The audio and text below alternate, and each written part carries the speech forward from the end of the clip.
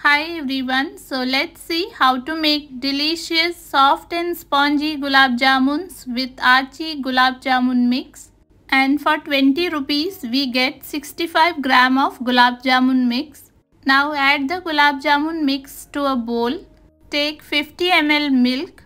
Add the milk little by little and mix it well. So a sticky dough is ready. Now cover and keep it for about 10 minutes. And after 10 minutes, roll the dough nicely and make it soft and smooth. And here is the soft and smooth gulab jamun dough. Take small portions from the dough, roll it gently and give ball-like shape. One is ready. Similarly, we can make the remaining. All the jamun balls are ready to fry.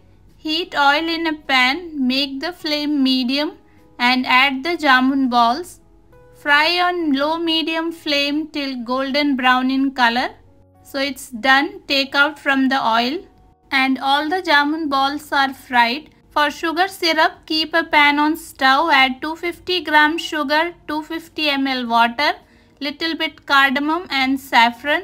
Mix well and boil the sugar syrup for 8 to 10 minutes on low flame. And after 10 minutes our sugar syrup is ready. Switch off the stove. Add the fried jamun balls to the hot sugar syrup. Give it a mix.